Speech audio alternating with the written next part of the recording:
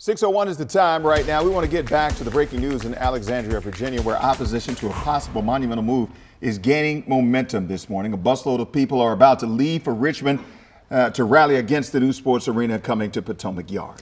This all stems from the plan announced by Monumental Sports owner Ted Leonsis to move the Washington Wizards and Caps out of the district and into Northern Virginia. Our Matt Gregory joins us now live from Alexandria, right where that bus is minutes away from getting on the road. And Matt, they are taking their case to the General Assembly. Yeah, Alice, the bus just pulled up, and the case for the General Assembly is very important today. The bill is in the Senate Finance Committee, and so the advancement of that bill depends completely on, who is going to be voting for, how they feel about it in terms of the lawmakers. And folks here with Stop the Arena, like Andrew McDonald, are here to plead their case to the General Assembly. Andrew, first of all, tell me about what today and why. Well, tell me about why today is so important. Well, I think it's so important because clearly the General Assembly is getting very close to at least the Senate Finance Committee to passing this bill out of the committee. So we're going down there to tell them we don't want them to do it. We want them to stop the bill right now and let the voters of Alexandria really have a say in what happens.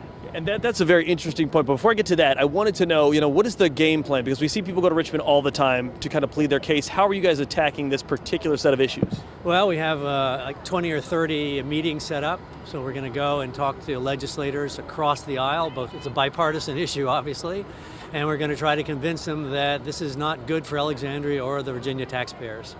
Another point, we've heard from Monumental Sports and from Governor Youngkin and some of the lawmakers up here that this would be great for the economic impact of the area. What's your response to that?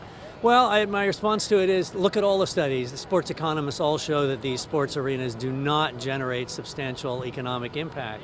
I mean, it's a very different case in D.C. It's been there many years. Abe Poland set it up. There's small businesses that have it. We don't need it here. Potomac Yard will thrive without a sports arena. So we think there's a better form of development for Alexandria. Yeah, and should it pass through the Senate Finance Committee? Should it go to the House and the Senate passes it as well? What's your plan of attack from that point on? Well, our plan is to continue to work lawmakers and ask them not to approve this. We think the transportation impacts, the financial impacts are not good. And if worse comes to worse, we'll ask them to put a referendum, attach a referendum to the bill, and let Alexandrians have a say, because clearly our local government is not representing us. Thank you so much for joining us. I think you have to get ready to get on the bus. We appreciate your time. Thank you so much, Andrew. So they're about to leave at about 6:20 or so. That's when they will head to Richmond. Like you heard Andrew say, they'll be meeting with different committees. They'll be meeting with the Senate Finance Committee and other lawmakers from across the state and across the area as they plead their case to stop the arena from coming here to Potomac Yard. In Alexandria, I'm Matt Gregory. Back to you, Wisdom. All right, Matt Gregory reporting. Thank you, Matt. 6:04 is the time right now.